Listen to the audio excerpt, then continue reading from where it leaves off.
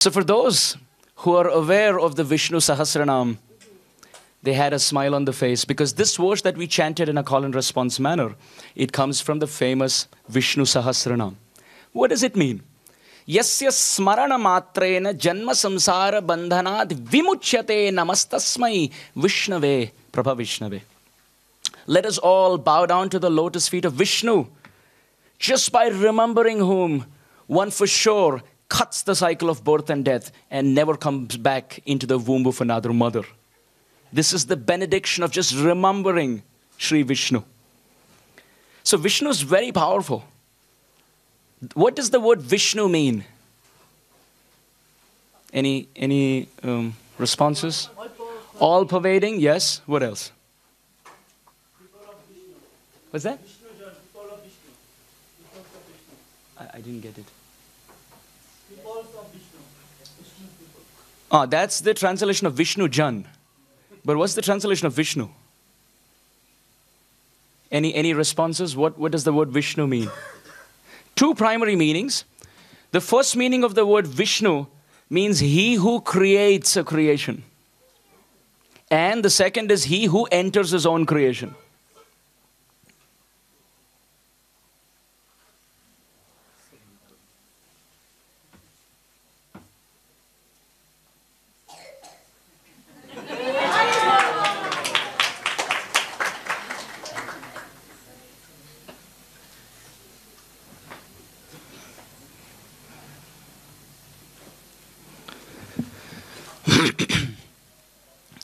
So the word Vishnu has two prominent meanings. The first is he who creates. And the second, he who enters his own creation. So oftentimes we make creations in this world. We can make a laptop, we can make an iPhone, can have programs created. But we don't enter our own laptop and move numbers on the screen. We create, and the creator is distinct from the creation. But Vishnu is such a special creator that he creates and then lovingly enters his own creation. Vyapnoti vishate iti Vishnu. He who's all-pervading, he who creates and enters his own creation.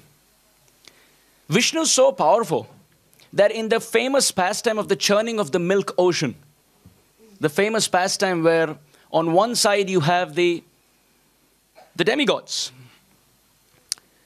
those who are godly, and on the other side you have the demons, the asuras. And both are desirous of one factor, and that is nectar. They come to the lotus feet of Vishnu and they say, we desire nectar, what do we do? Vishnu says, well, you have to churn the milk ocean. Now, well, to churn the milk ocean, you need a churning rod and you need a churning rope. So Vishnu said, churn the milk ocean. They said, okay. Then they came to the milk ocean and realized they don't have the churning rod or the churning rope. They came back to Vishnu and said, Vishnu, we need help. Okay, what help do you need? Well, we need a churning rod. And we need a churning rope. Vishnu said for churning, as a churning rod, you use the big Mandara mountain, Mandarachala. And as a churning rope, you use Vasuki, the snake. So they said, okay, it sounds very simple. Simple for the simple. So they took the big mountain and put it into the ocean. They threw it into the ocean. And now what happened? The mountain started sinking.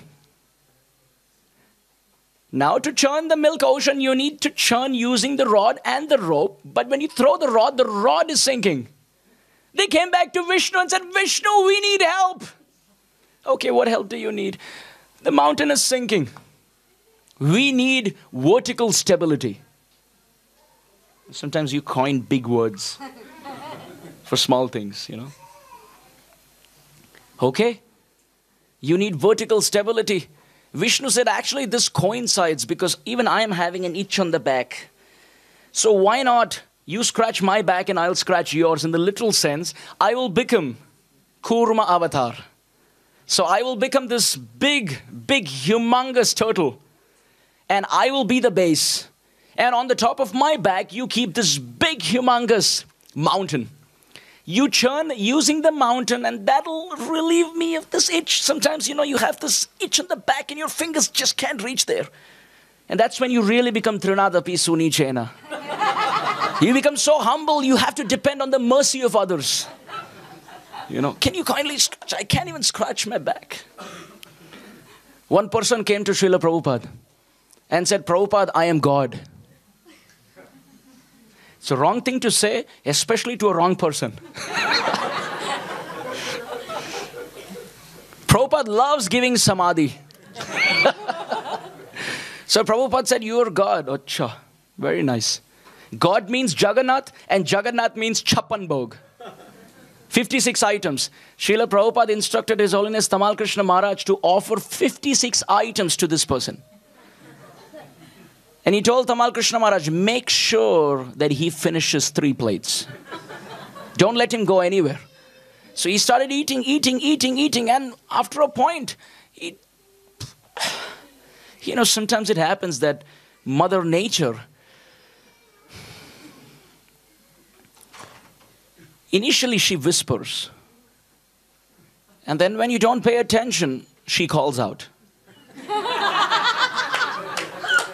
And then when you don't pay attention, she starts screaming. And he was screaming. He told Srila Prabhupada, I have to go to the restroom. Prabhupada said, no, you are God. God means He maintains the universe. You can't even maintain your own bowel movement.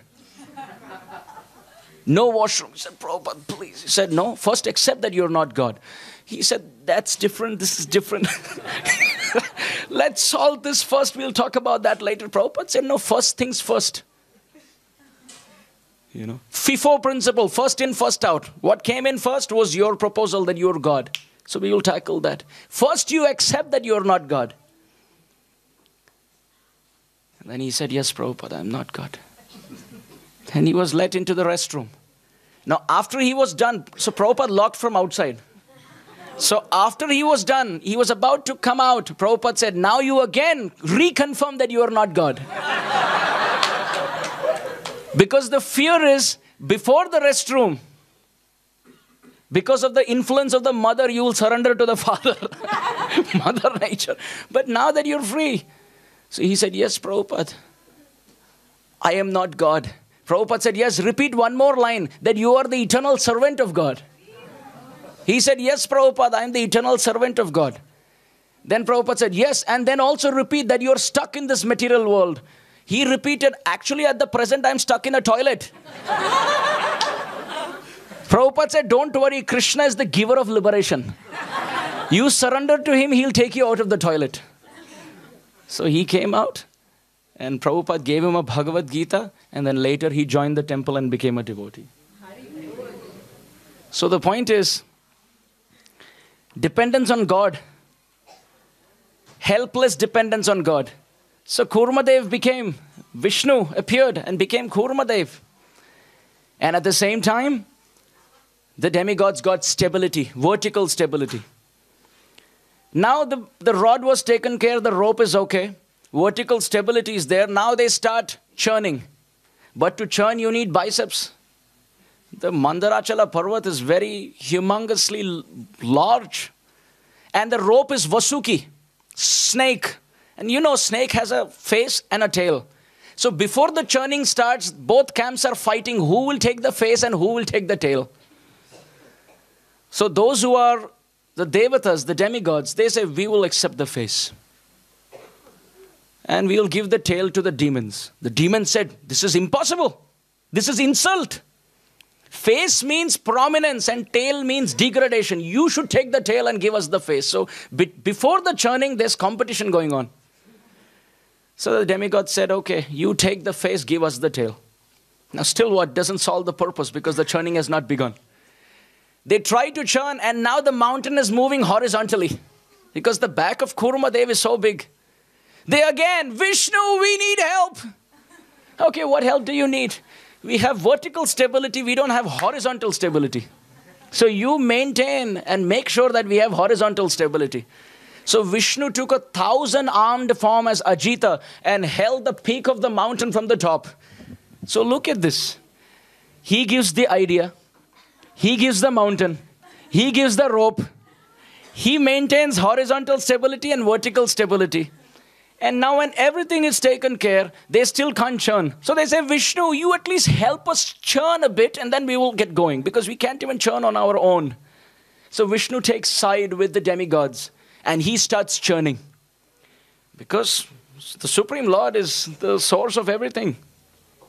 Rasoham apsu kaunteya prabhasmin shashi suryayo pranava sarvavedeshu shabdakke paurusham rishu punyo gandha prativyam cha tejas chasmin vibhagasau jivanam sarvabhuteshu tapas chasmin tapasvishu bijam mam sarvabhutanam viddhi partha sanatanam buddhir buddhir matamasmi tejas tejasvinamaham balam balavatam chaham kama raga vivarjitam dharma viruddha bhuteshu kamosmi paratarshapa yechaiva satvika bhava Rajasastam asashchaye matta evaiti tanvaiti natvaham teshu temai tribir gunamair bhavaihi ebhi sarvamidam jagat mohitam nabi janati mamebhya paramavyayam.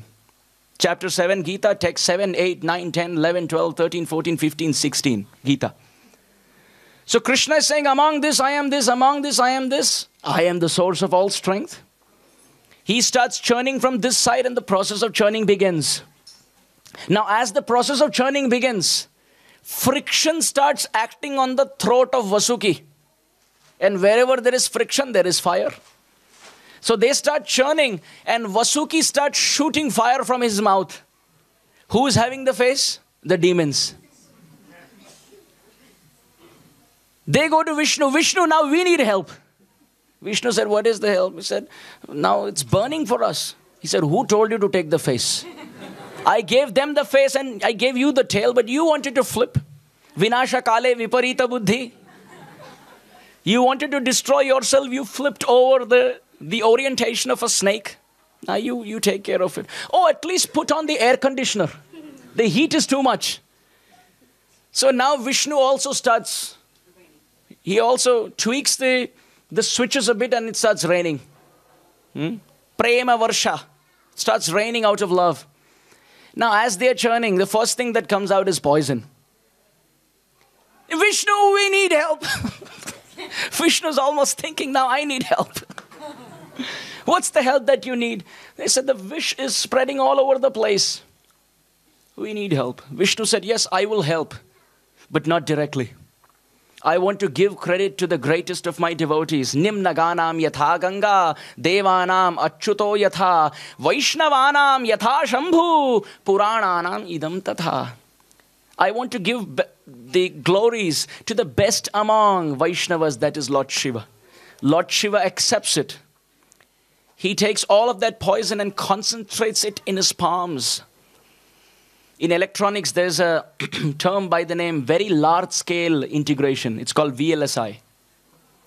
VLSI. Well, I oftentimes say VLSI engineer source is Lord Shiva. Very large-scale integration, making bigger things smaller. That's Lord Shiva. He took the poison of the world and cupped it in his palms. And he drank. Now, as he drank, the churning continued. So many things came out, and then herbs had to come out. They came to Vishnu. Vishnu, we need help. We need access. Vishnu came as Dhanvantari. He took the herbs and he distributed. Then the nectar. Vishnu, we need help. Vishnu came as Mohini Murti to distribute. And in this way, in the whole pastime, it's only Vishnu who's doing all the work. How many avatars, how many incarnations and manifestations did Lord Vishnu take in one avatar? So many. He helped them with the paraphernalia. He helped them with the idea. He helped them as Kurma. He helped them as Ajita. He helped them churn. He helped them with the rain. He helped them as Lord Shiva. He helped them as Dhanvantari. He helped them as Mohini Murti. In one of the Dashavatars, he took Dashavatar. 10 incarnations in the same. And at the end, they went to Lord Vishnu. Kayena vacha manasendriyairva buddhyatmanava prakrite swabhavat karomi yadyat sakalam parasmai narayanayeti samarpayami. The demigods and the demons said, whatever we have done, we offer at your lotus feet. My Lord, you are the Supreme Lord, the cause of all causes. This is Vishnu. Narayana. The word Narayana means he who is the shelter for mankind at large. All the living beings. He serves as the Supreme Master, the Supreme Lord, the cause of all causes.